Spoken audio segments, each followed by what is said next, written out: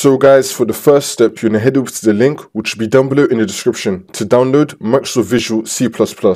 And then once you're on this, you're going to scroll down. We're going to be having two downloads right here, x86 and x64. To know which one you need, you're going to head over to search and type in system information. Click on it. And then once you're on this, next to system type is going to be telling us. So for me, I'm on x64, so I'm going to be getting the x64 download. If your one says x86 or x32, then you want to get the other download. So for me, since I'm on x64, I'm going to be getting the x64 download. I'm going to click on this, and it's now going to start downloading. And then once it's been downloaded, we're now going to right click on it, and then click on show in folder. And we should now be in our downloads folder with the download right here. And then once you're on this, you're going to double click on the download. And then once this comes up, you're going to tick this box, I agree, and then click on install. And then once this comes up, you're going to click on yes. It's now going to start downloading. Wait for this to load.